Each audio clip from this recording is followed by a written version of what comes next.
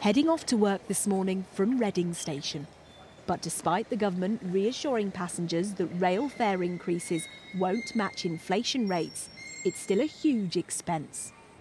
Hira Khanum used to commute from near Heathrow Airport into central London for work. But as the cost of living started to rise, the journey became too expensive.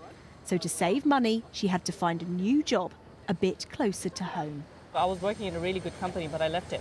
And I didn't have a choice because I didn't find anything. I live near Heathrow. There's mostly cargo jobs, and I'm an accountant by profession. So I didn't find anything that suited my profession. So I had to just consider Reading again. If I'm paying, let's say, £400 or £300 on trains every month, where will I pay my rent from? Where will I pay for the food from? So it's a tricky situation. Rafiq Kanu commutes to Newbury 5 days a week. He spends more than £2,000 a year on his season ticket, but he's finding the cost too much. We're already paying more electricity at home, we're already paying for more for grocery, and now we're going to pay more for the tickets, so it's just... and landlords now want to put rent up, and my salary didn't really increase, so it's tough. Over the last 10 years, rail ticket prices have continued to rise.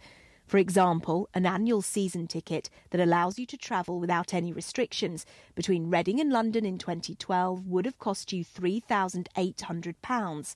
Now it's £5,000. Between Glasgow and Edinburgh, it's gone up from £3,380 a decade ago to £4,430.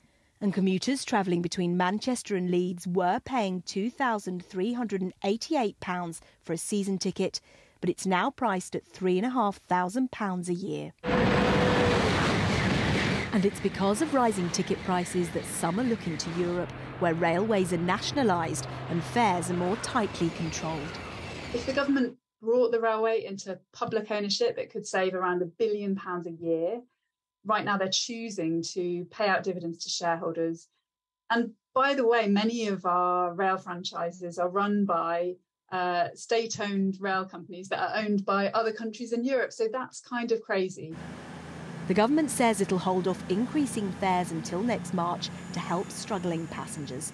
A small bit of comfort, perhaps, as the cost of living continues to rise. Catherine Nash, 5 News.